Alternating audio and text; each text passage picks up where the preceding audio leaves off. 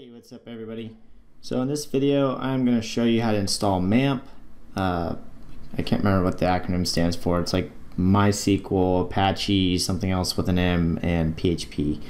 And the other M might be for like Macintosh or something, I don't know. Anyway, it works on both Mac and PC, Windows 8 or 8.1, 7, and 10. In this case, I'm using Windows 10. I expect most of you are as well. If you're using Mac, it should work very similarly. I will try and get a video out on my Mac as soon as I can. Right now, all I have set up is my Windows 10 computer.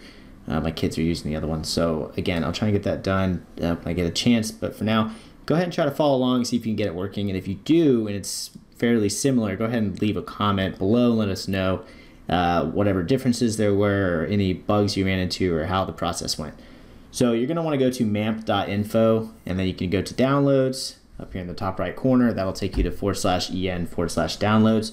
And if you're on Windows, of course, you'll do the Windows 7, 8.1, or 10 option here. If you're on Mac, do the one on the left. And let's go ahead and download it. It's going to pop up something about their DNS. You can just go ahead and click away from that. So once it's done downloading, I've already got it downloaded here. Just go to your downloads folder and then double click on the exe. It'll ask to make changes to your device. You say yes. And here it is. So it says welcome to Mamp Pro, setup wizard. Just go ahead and click next. I unchecked these options for Apple Bonjour and Mamp Pro. We just want the basic version of Mamp. That's all we need for running Phpmyadmin. Sorry, I got a little bit ahead of myself. The purpose of this tutorial, if you didn't get it already, is that we're using Mamp so we can get access to Phpmyadmin. So we have a really simple, easy way to run a MySQL server on our local computer, be it Mac or Windows, in this case Windows, and run MySQL queries on a database, right? Create databases, create tables, run queries on those tables. And so many of you are students of Colt Steele's MySQL Bootcamp on Udemy. If you're not, check out the link in the description below if that kind of thing interests you. But this will help you with that course. You won't have to use Gorm IDE because you can run all the queries from your local computer. So that is what I'm hoping to accomplish in this video, is showing you how to do everything in the course, but from your local computer, as opposed to having to rely on something like Gorm. Gorm is a great tool, but they are still an early company, and while they're growing, they do experience some like server issues from time to time. So occasionally there's downtime and there's bugs, and instead of having to deal with that, you can just work on something more reliable like Mamp. All right, so continuing on here, go ahead and accept the agreement. Everything else can be default. You can create a desktop icon if you want. I'm not going to. Go ahead and let it install. This will probably take about a minute or so, and then when it's done, we'll circle back, open it up. I'll show you how to get to Phpmyadmin, and then I'll show you how we can run a couple queries and just kind of give you a rundown of how the layout works. Okay, so the setup is done.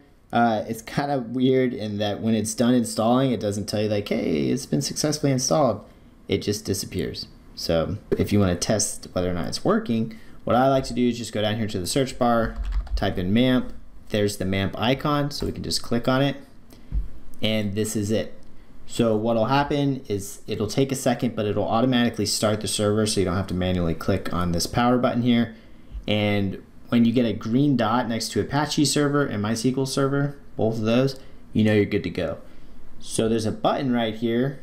It says Open Web Start Page. If you click on it, it'll take you to localhost / all caps MAMP. So this is the main like, hey, it's working correctly page. And it's got a bunch of information about the Apache server and about MySQL, your root host name, username, port, etc. That information is good, especially if you're using a MySQL shell to get access to this. But in this case, we're going to use Phpmyadmin, so you don't have to worry about any of that stuff. So at this point, all we've done is we've installed Mamp on our computer.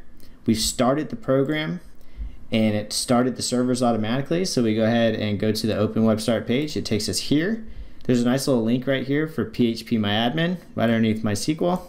So we'll click on this link, and it's going to open up Phpmyadmin for us. So this is the Phpmyadmin dashboard. I'm kind of zoomed in here just so that you can read some of the queries that I'm about to type in here in a second. But anyway, it puts all your databases on the left. You probably will only have like 2 or 3 of the default databases when you first start. I've got a couple from previous projects. it's really simple to create a database. You can just click on new and then type in a database name and then click on create, and boom, you've got a new database. It'll ask you what table names you want. You can do that step or you can skip it, but we want to kind of stay true to form to the MySQL bootcamp, if that's where you're coming from anyway, and use queries. So while all this graphical user interface is really nice, it's convenient, you can do things like go into a database and then go to privileges and then, or sorry, not privileges, where is it? Operations. You can drop the database. So you can do a lot of crazy stuff. It shows you the structure of the database, all kinds of cool stuff. Those are not things that I'll be showing you how to use specifically. I just want you to be able to use the SQL shell. And so right now we're inside this DevJobs database. We'll go over to SQL, and this is saying run SQL queries on the database DevJobs, but this query, if you go over to the bootcamp, this is basically going to drop a database if it exists. If it doesn't, it's going to create it and then it's going to use it, so it'll ultimately switch the database that we're in. So I'm just going to copy this just to show you that you can take any of the code from the course, and instead of having to run it in the shell on something like Gorm, you can just spin up Mamp real quick using the program, navigate to the Phpmyadmin, go to the SQL tab here, and this is just like your shell. So you just paste in the SQL query, and when you're ready, you just go down here and click on go in the bottom right corner. It runs everything, and you can see up top here we have a new database called Bookshop. If I go inside of Bookshop, I think this worked. It's not showing any tables, so let's take a second here and make sure that it might have actually run it inside of. Yeah, it did. It put it inside of this DevJobs database. So I shouldn't have clicked on that first. It's totally fine that this is in here. But so there's that. Where is it? More operations. You can delete the table. It's gonna be like, do you want to do that? Yes, that's fine. Alright, so anyway, I'm going to close that. It did create the Bookshop database, but the use command didn't work the way I wanted it to. So I'm going to click on Bookshop, go to SQL, paste this in again, and go ahead and press go. And now you can see that Bookshop has this books table, and inside of it, it's got all of these books from the insert into. And so now that you have this database here with the table inside of it, you can again go to the SQL tab, and you can run any query you want. So they have a bunch of predefined queries that you can run, like if you want to select something or insert something or update or delete, select all. You'll notice the syntax is just a little bit different from what Colt taught you, and that's totally fine. There's multiple ways to write stuff in MySQL, so you can use what they've got here, or you can change it a little bit to whatever you want. So let's say you just want to select star. Why is my caps lock not working? There we go. From books, and then you click on go, and it'll give you all of the rows in the books table, and you can see here's each one of the columns. And if you want, you can use the graphical user interface here to actually go in here and you can delete one, or you can copy it. You can even click edit, and you can go change the values here for each one of these columns. You could go to the structure of this database, and you could actually change the structure of the table anyway, and you could manually change anything in here. It's all graphical user interface stuff, but the main benefit, in my opinion, is having access to this SQL shell right here, where you can go in and type, run anything you want. So as you're working through the course and Colt teaches you some stuff and you want to test it, you come over here to SQL, make sure that you select the correct database and the correct, you don't have to necessarily select the correct table, but click on the correct database, go to the SQL tab, and then you enter in these commands that you're learning and click on go, and this little green check kind of indicates that it's working properly, but these are your results. So is it going to look exactly like it looks in the course? No, because Colt's using C9.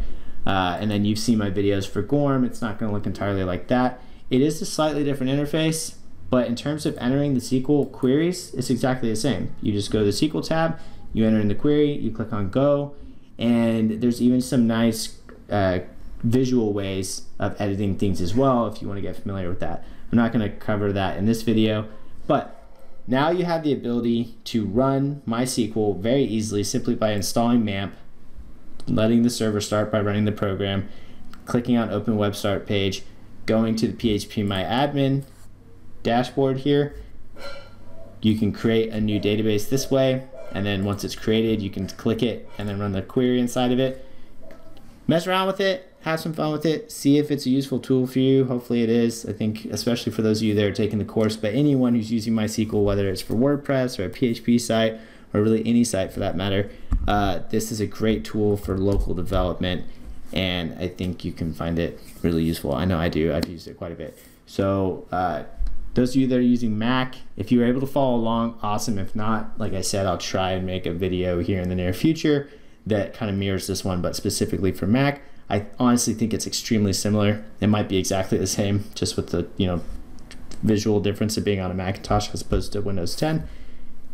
But give it a shot. Y'all let me know what you think in the comments. Thank you for your time, and we'll catch you in the next video.